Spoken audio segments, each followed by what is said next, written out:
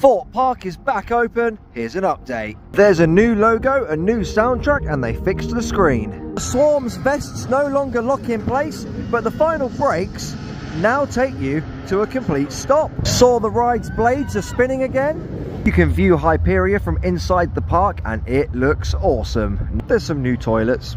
New food and drink stands inside the tents. Samurai's being repainted. Colossus has had a fresh coat of paint. It's not finished yet, but it looks awesome. Rush still has a short cycle. Tidal Wave's had a whole new bridge. The Walking Dead's pre-show has returned and it's got actors inside once again. There's also a new fish and chip stand. Angry Birds Land has been transformed into the new Big Izzy Boulevard, including Big Easy bumper cars, new pick-a-mix shop, new Sunset Cinema. Detonator has been completely rethemed to fireworks. Towers is the clear winner of this fight. Stealth's had a fresh coat of paint. The acceleration time is finally correct and it's now the world's fastest accelerator.